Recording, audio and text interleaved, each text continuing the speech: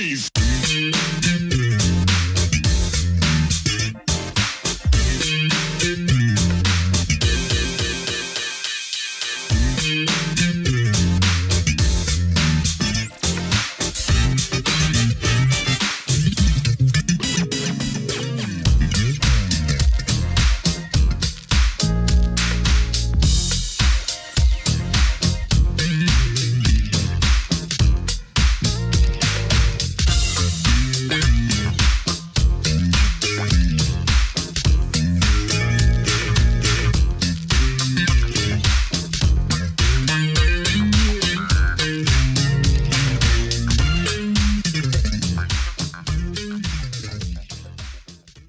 Welcome back to the next part of this Truth and Rhythm episode. Be sure to subscribe to this channel. If you've already done so, please share it with friends. Also become a member by joining Truth and Rhythm on Patreon, or consider donating at funkinstuff.net. Thank you so much for your interest and support. Enjoy. So you must have been caught pretty off guard then, knowing all that when this took off and was such a hit. I had no idea it was a hit for about 6 months. Because I was in studio doing what I did. I left. I can't say I left the Mahavishnu Orchestra. It left me. I was fired. I didn't get a chance to cash my last check. So what did I do? I decided, in answering your question, to start a band of my own when I had Spectrum, because I was told that I had a hit, and I had no idea it was one. I was in a recording studio when musicians in the studio with me, colleagues of mine, Don Gralnick or Coriel or so, I said, "Man, that's a great record you made." And I'm thinking, it could be Jackie and Roy, or it could be Esther Phillips, or Esther Merrill, all these different, Carmen McCrae. "Oh, you mean this?" And no, man, your record. I'm going, I made a record, yeah, sure, but that was me and Jan and Tommy, and we were just hanging. Nah, I had enough money. I could afford Joe Farrell and Jimmy Owens through the union, and Ron was the bass player, and Sklar was coming through town. So, but it was just all one of those things. And yeah, I was over at Hendrix's place. It was like kind of family kind of thing. Nothing that was just, no one took me seriously, I thought, at that time. And it was in terms of cost, very cheap, because I had it all kind of organized. I'll go in at this amount of time. I'll commit to this amount of time, and we'll do X, Y, and Z, and then we'll mix in this amount of time with Ken Scott, and everything will be done. Everybody gets paid, and it's done. Goodbye. And I'll give one to my mom and dad, and I'll give one to my brother. And that was it. Next thing you know, this record's number 31 with a bullet, and I'm going, get out of here. When I hear about this, I'm going, now I got to look. Billboard? What, me? I don't think so. And it's true. Okay, now we got to go with it. But I'm told, you need a band. Oh my God. Now I get scared. Because I know bands cost money and I don't have any. And so how am I going to do this? So I go to all the guys that I knew that were in bands. We were in bands together before. So that ends up being Randy Brecker and Michael Brecker, and Glenn Ferris, Alex Blake, Misha Leviat, Lee Pastoral. We just threw all of this thing together. We rehearsed a little bit, and we went. I had a friend who was a partner in racquetball with me. His name was Michael Epstein. His father had a club in Long Island called My Father's Place. I called Eppie. I said, "Man, I need a couple of days just to get a band together." "Yeah, come on up."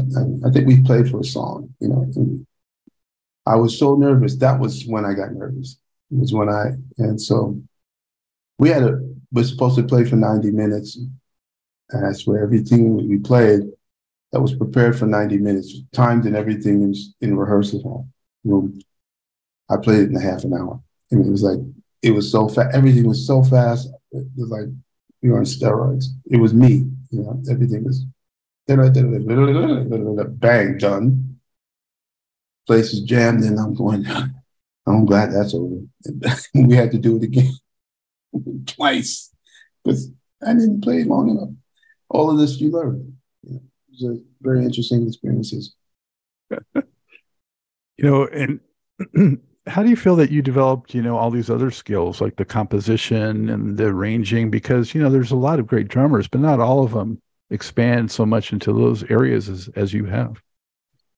I've been blessed with a lot of really wonderful, supportive colleagues. I mean, not without four-letter words that came my way in droves. I mean, in dozens. What were you doing? You can't write like this. What an idiot! You know, blah blah blah. Until I learned. These are the things you don't forget.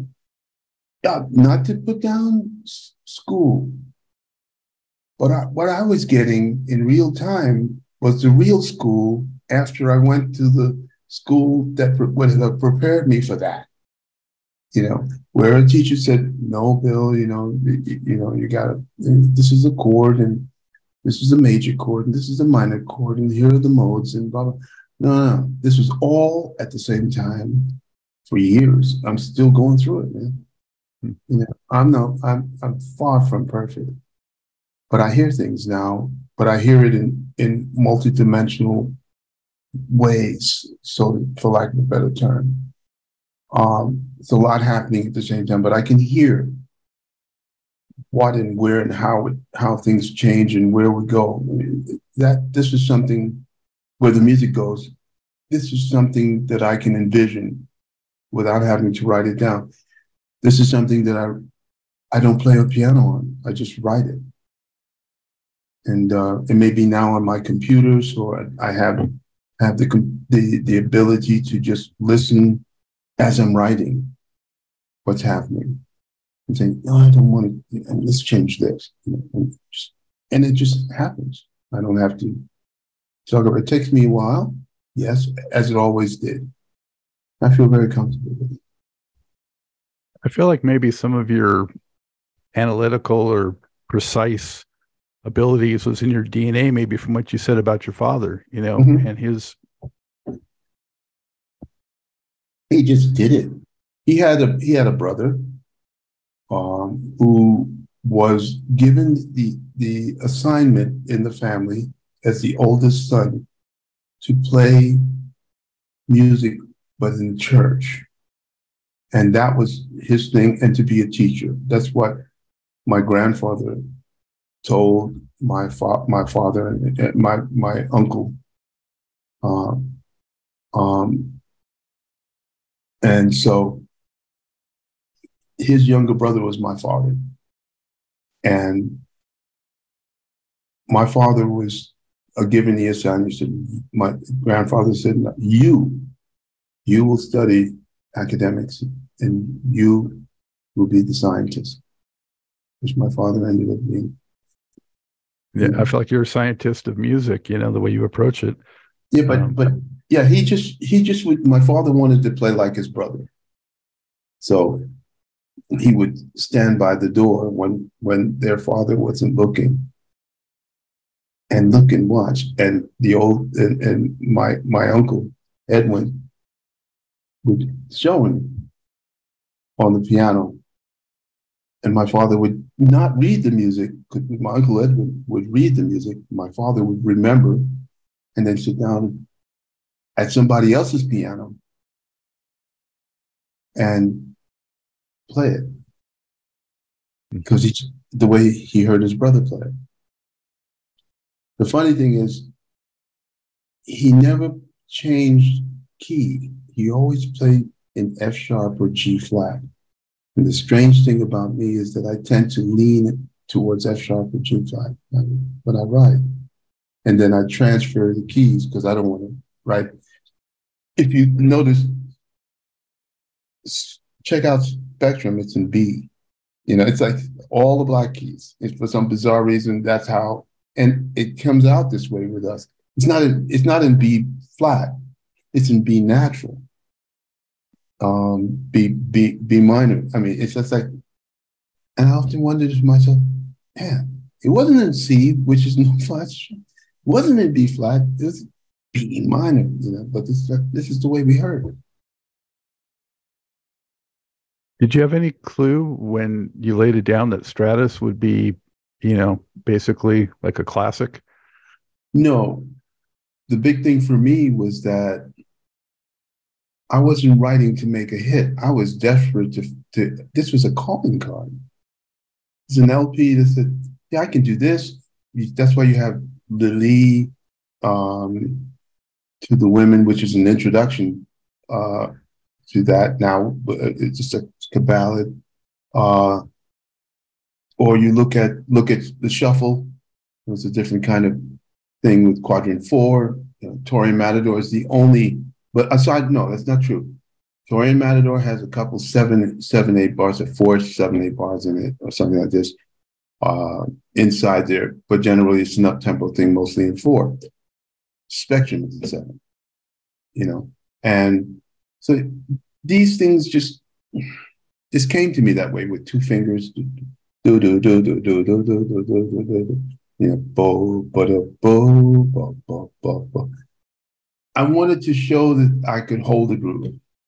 You know, I wanted to show that I could play odd meters or I could play a ballad and control the flow of the music.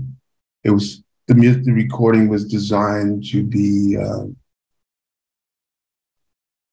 how can I say a template. What I would say it would was the full palette. Yeah, it just showed who I was and what I could do in the studio, because I had left the studio and over the 2.5 year period of time, I think, or something like that, I was out on the road. I did 500 shows with the MO, you know, and New York, nobody remembers Billy Cobham when she's gone. I mean, for the studio, you know, life goes on and there's all these other cats that are coming through. And I wanted to try to get back in there and just stay home.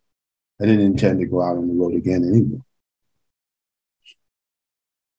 You know, I noticed years later, you did a cover. This is like in the late 80s of Sign of the Times, Prince song. And I was curious if you were aware that later in his career, I mean, he was regularly doing Stratus in his shows. Yeah, I have copies of it from him. And Red Baron. So it's kind of it was great salute. But I mean, the reason why I love his music also is that we had one person that I knew of that we both knew, and that was Sheila Escobedo. And she was my student for a while when I lived in San Francisco. She lived in the Bay Area, of course, in Oakland. And she was a good timbalist, and Pop was Pete Escobedo, and Uncle was Coke Escobedo from Santana. So all of this kind of thing, it was a good relationship to know her and to see her grow, you know, into the person that she became as a musician. You know, it's very good, you know, and it was nice to see her on Sign of the Times. That was rocking. You know, I decided I wanted to do something with it myself as a salute in a way. Yeah. It was fascinating to see Sheila E. just evolve. You know, I mean, I had first seen her when she was playing with Duke, and to see where she went was just amazing. And she's still going strong. Yeah. Did you ever interact with Prince at all? No, I never did. Billy, so at the time, I mean, you were there at the golden era of fusion, of jazz fusion. You know, what was your mindset in approaching it? You know, and how did you feel about that movement? I didn't. I mean, it's just, to me, it was just what we did. There's nothing special about it. Just like another musical direction in which to go. I was told many, many times that it would be Fusion would be dead. Jazz fusion is dead. What is jazz fusion? Okay, it's rock and roll and pop or jazz, or call it what you will. Now we're talking about media, social media, and what they find to be boring after a while, after 15 minutes. Not my problem. It's still here. And if anything, it flourishes without any need for anything, because it's who we are. It's in our DNA, and it will be until we're dead. Done. I think it stood the test of time remarkably well. I mean, it still sounds great. Sure. And just the virtuosity, of so many of the artists that were part Mm-hmm. of it.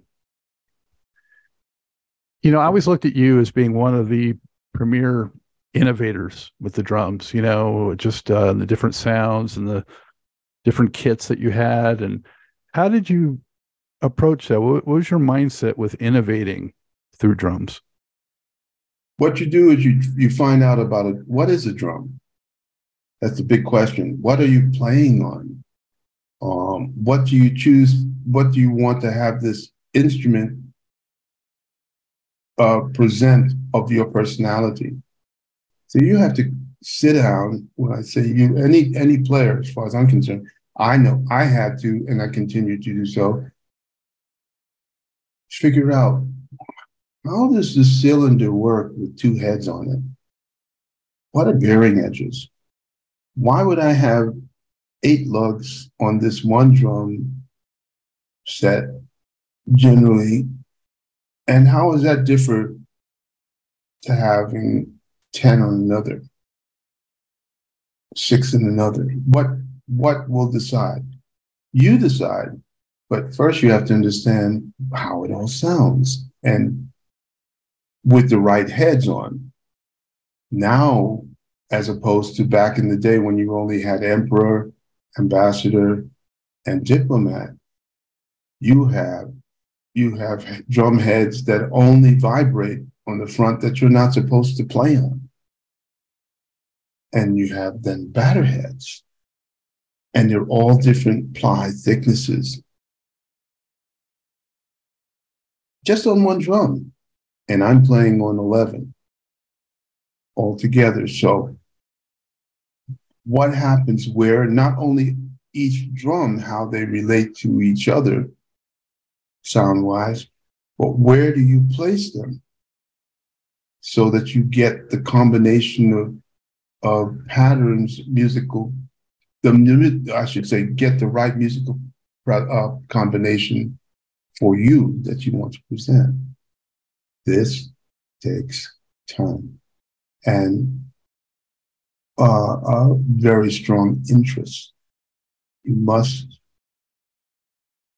want to do it. If you just want to sit down with a drum set that looks good, you can keep the heads on that came with the kit when they were new, without understanding that those drum heads don't sound. They just keep the drum shells in round. Quite different. As soon as you take them off, which some guys never do, then you start to play the drums.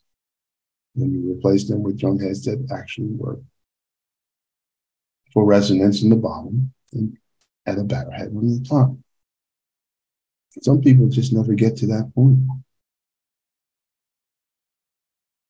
You must have been, I'm just envisioning, sun up to sundown. You were like doing stuff with your music, right? Did you do much else? What else did you like to do back in the day, if anything?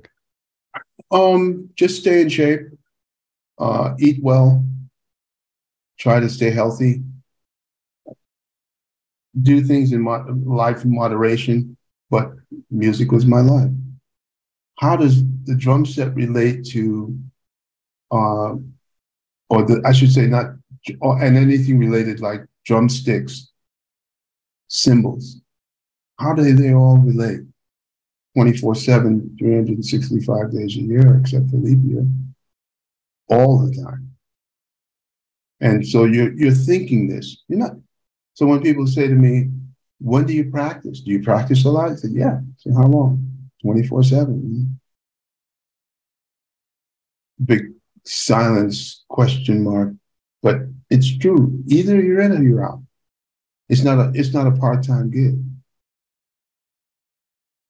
And I mean, that speaks to how prolific you've been just throughout your whole career. And, you know, in the discussion about groove and ballads versus speed and all that, I wanted to just bring this one back in the fold, which was a funk-based record you did. And I understand you shot the cover, right?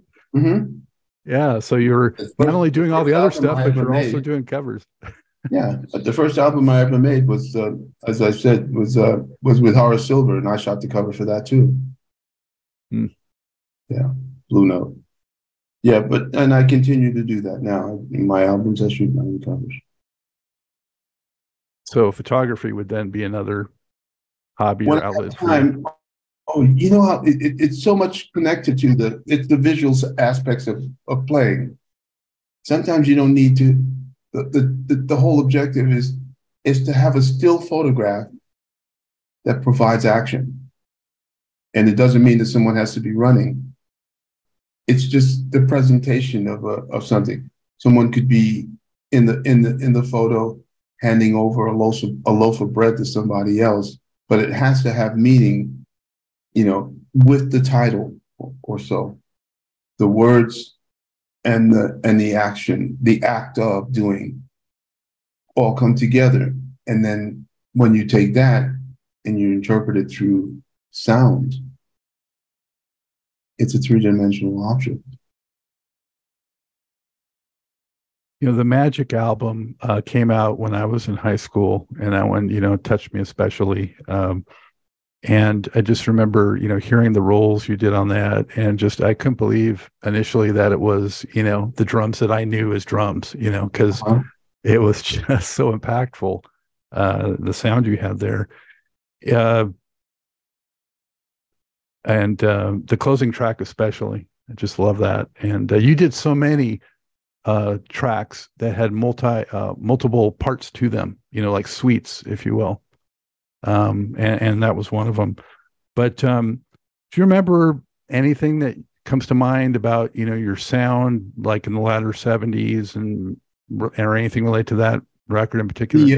The dampening of the heads, the double ply heads that Remo was making primarily, only on the edges. So it was like a Ritchie ring built into the head, and it had a rim. You could see it had a black line that went in a circle. Those heads were really the heads that worked best for me because it was controlled sound. It's called a controlled sound head. Then there was another controlled sound head with a big black dot in the middle that Tony used a lot in a Gretsch drum set that was like compressed. What do they call it, man? It was like wood chips. I mean, it was just like, it's awful for me. The only drum that Gretsch ever made for me that was a great drum was a 14-inch floor tom. Everything else I could throw out. But that had a sound because of its dimension and its ply thickness.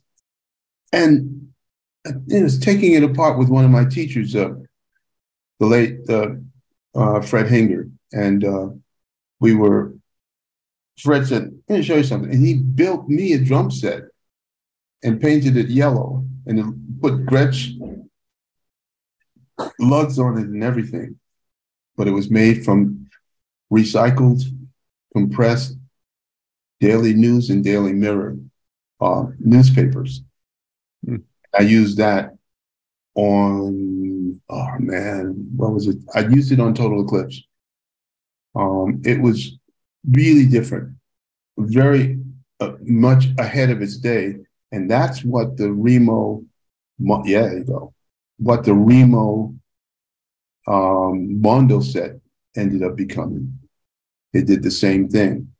You know, I found that, you know, you have to know the shells. You have to understand. And the only way you can do that is to try them. The harder the shell with tone, vibration frequency, if you can find it, and you find I mean, the best drums I've ever played are only recently. I've been the Babinga that are made, and of course the Yamaha Phoenix, as manufactured on a large scale. Then there are drum sets that are made by hand that are of woods that are very hard to come by, that you rarely would ever find as a drum set, as wood in a drum set, where the wood is matched to tone. And when you get that happening, and you have the bearing edges set up in relationship in proportion to that wood, you're going to have something very special. Travel could be a difference. Of course, it depends on the shell's robustness, whether that shell can hold itself. But some drums never tend to die, even though they're cut, because it's a plant. And you get this whole thing where the drum starts to become a living creature you're working with, and it's expanding and contracting. Just microns, and you can hear the tone change with the weather. Depends on what you need it for. And I have some drums like that too. And it's like, for me, I look at myself as being a railroad, the chief the engineer on a train. And when I go home, I take the job home with me because I'm trying to figure out what's happening in an 8-shell set and how that relates to what I do in real life when I'm driving it. I'm playing the drums. I see what the drums sound like. I hear others play them. And I find that in certain situations, the music has to be lined up with the drums, as are the musicians. If you get all of those elements together, it's not just the drums, but the instrument has to be hooked into the musician, whatever the instrument is, along with the music. The musician has to be able to translate or interpret and translate through the instrument, the notes on the page. That's the ultimate objective. Mm-hmm. And then the next words are good luck. It's just the way it is. Well, when you're playing on stage, either now or back then, how much of it would you say is up here versus in here? Well, it's not in the heart. The body is a machine. The brain runs the machine. That whole thing, you got to have heart, to stay alive. But you got to understand what to do with the heart. It needs oxygen. It needs blood running through it. How to keep yourself together enough to accomplish the goal that you are thinking you need. That's where you got to be. Well, I mean, but though that's kind of literal, but I mean, Billy, like intellectual versus inspiration or Scott, it's all the same, man. It's all the same. It's only one. The body doesn't make the brain go. The brain makes the body go. It's not technical. It's life. It is what it is. But sometimes you have to let yourself go with the feeling, though, of the music. The brain lets you go. But it can become somewhat unconscious, or at least seemingly, if you're into the body is showing what the brain is thinking. It's not the other way around. So it's always coming from the top end, always. Otherwise, my toes would be really, really smart. But you can lose yourself in my toe, in a groove, right? And go chase your toes later. It's never happened to me before. Oh boy. Well, how about this? How do you? What would your recommendation be, even for other drummers, to work up their speed? Like, you clearly have tremendous speed, but also, be in that pocket and not lose sense of the pocket.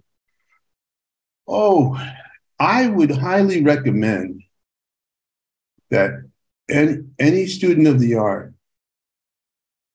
come to grips with the weakest aspects of his or her performance and make them stronger.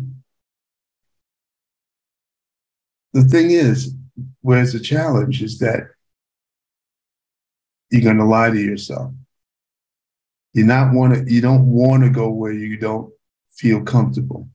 And I'm saying, you go where you don't feel comfortable, you're not going to lose what you already do. You're only going to enhance it.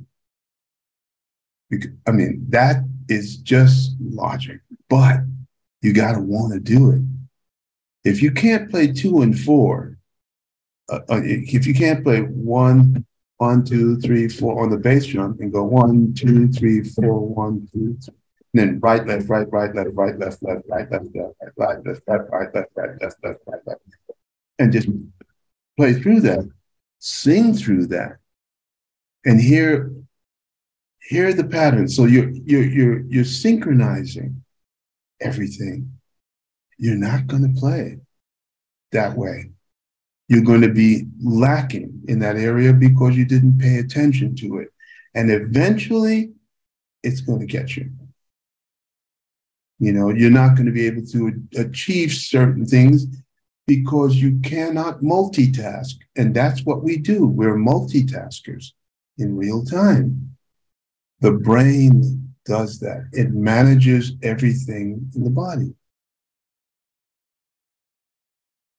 When students ask me, what should I do? I tell them that, and they go, you can see the smoke go in one ear and come out the next, man. I get it. They want to be like me and better yesterday. And that's just what it's all about. And until they get past that,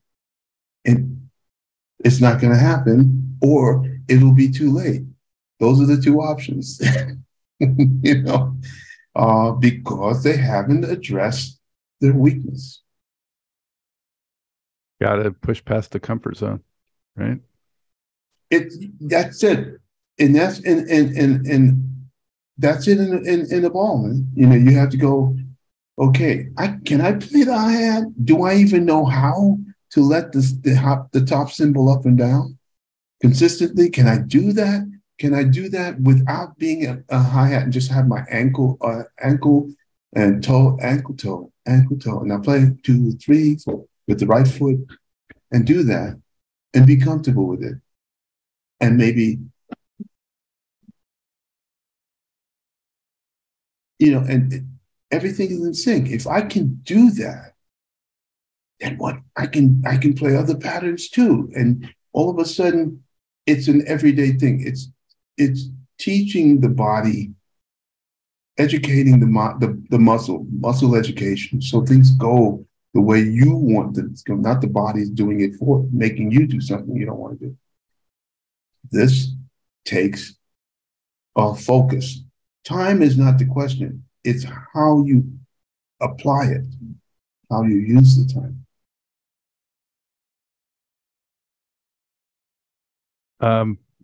In '79, you connected with Wayne Henderson, and you did something a little different, more R&B. You had Nate Phillips on there on bass from Pleasure, the band Pleasure, and oh yeah, I didn't even know. Yeah, yeah. Well, Wayne Henderson produced Pleasure, and of course, he was with the Crusaders before that. Right. Yeah. So that was just an area you felt like you wanted to expand into and give a try.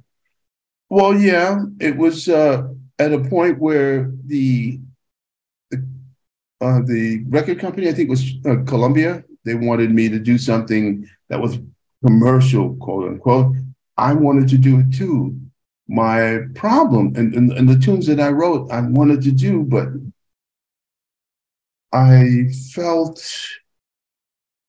what was it? I think it was a Herb Alpert tune. It was Lonely Bull or something. When Wayne pulled that out, it's sort of like it was a big disappointment for me. That's the best you can do as a producer. That for myself, but they wanted him as producer. Okay, cool. We're going to make this happen. And that was at Ocean Way, which is now called Gower again. It used to be called Gower before it was called Ocean Way.